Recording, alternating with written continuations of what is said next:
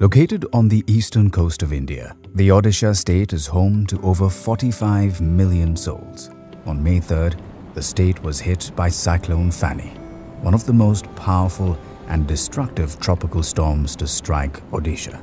In preparation for the storm, the Indian government evacuated over 1 million people. But for many, surviving the storm from the safety of shelters was only the beginning. In a world where hundreds of thousands of families have no insurance to cover the loss of their homes and property, a cyclone that levels everything in its path is not merely the destruction of home, but the total loss of a livelihood and any chance to survive.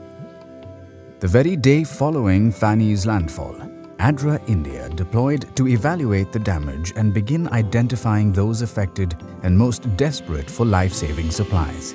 Shelter and non-food items were the highest priority needs, so ADRA began distributing kits containing mosquito nets, solar lamps, cooking pots and utensils, sheets and ground tarps.